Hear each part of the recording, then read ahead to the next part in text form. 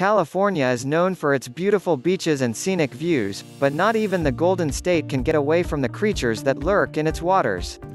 In case anyone needed a reminder of how scary the ocean is, a fish known as the Pacific football fish washed up on the shores of Crystal Cove State Park in Newport Beach, California, located 60 miles south of Santa Monica, on Friday. A beachgoer named Ben Eslef noticed the creature on the shore, according to Davies Locker Sport Fishing and Whale Watching.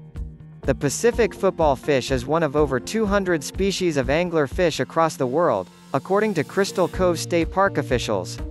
To others, it may be a fish made of nightmares. If the appearance of this fish didn't spook you, then wait until you know about it.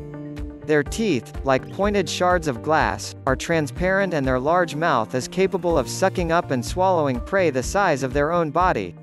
While females can reach lengths of 24 inches, males only grow to be about an inch long, and their sole purpose is to find a female and help her reproduce. Males latch onto the female with their teeth and become sexual parasites, eventually coalescing with the female until nothing is left of their form but their testes for reproduction, park officials said on Facebook.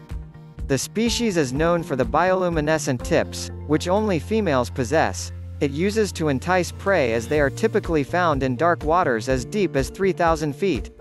Park officials added it is extremely rare to find an angler fish intact, and they do not know how the fish washed ashore. Seeing this strange and fascinating fish is a testament to the diversity of marine life lurking below the water's surface in California's MPAs, and as scientists continue to learn more about these deep-sea creatures, it's important to reflect on how much is still to be learned from our wonderful ocean, park officials said. The fish is currently in custody of the California Department of Fish and Wildlife. Follow Jordan Mendoza on Twitter, @Jord_Mendoza,